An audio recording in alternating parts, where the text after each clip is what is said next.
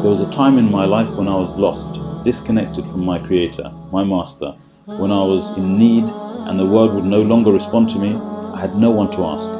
When I was happy, I had no one to thank. When I felt pain inside, no one would know, and I was angry at the world.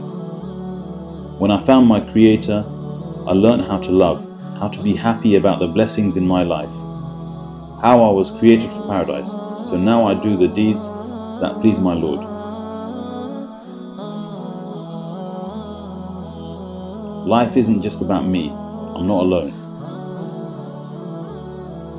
Thinking about Allah changed my life because it changed my behavior, my actions, the things I was doing.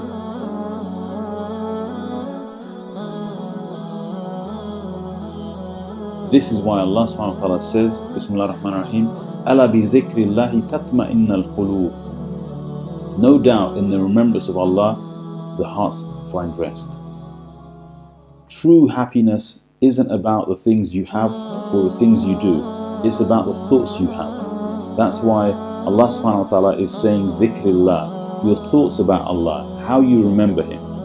So the first secret is that thinking about Allah is the ultimate way to achieving peace and tranquility and contentment of the heart in your life.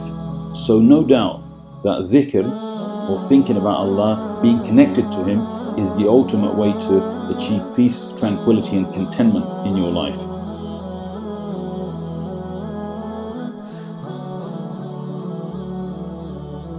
Dhikr, remembering, thinking or thoughts. Muhammad wakes up to a cold grey morning. He says to himself, what a miserable day. Ahmad wakes up and it's grey and then begins to rain. He looks outside the window and he says, Alhamdulillah, it's raining, and begins to make dua. He has a big smile on his face.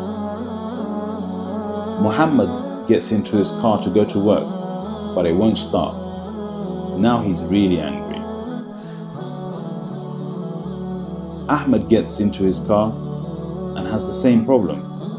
He says to himself, I'll take the train. Alhamdulillah, I'll be late, but it will give me time to read some Quran on the way to work. Alhamdulillah. Muhammad arrives at work to be told he's being made redundant. He has a complete meltdown. He gets angry, then upset. And then he says to himself, this is the worst day of my life. Why does it have to happen to me? Ahmed arrives at work to be told the company is making him redundant. He smiles to himself and says, Alhamdulillah, I have 1 month notice, so I have time to find something else. He says to himself, Allah subhanahu wa ta'ala has always provided for me and He will never let me down. He begins to thank Allah and makes dua, always looking for the positive in every situation, no matter how bad it seems.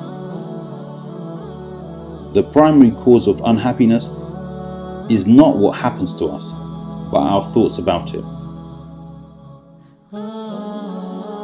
Sometimes we cannot control the external factors, things outside of our control, but you can always control how you respond. Your response is the difference between your happiness and your sadness. So thank you for watching. Please click on that subscribe button right now, because I'll be releasing new videos on a regular basis with some amazing ideas, things that have changed my life and Insha'Allah ta'ala will change yours. And be sure to leave your comments. I'd love to know how these ideas are affecting your life.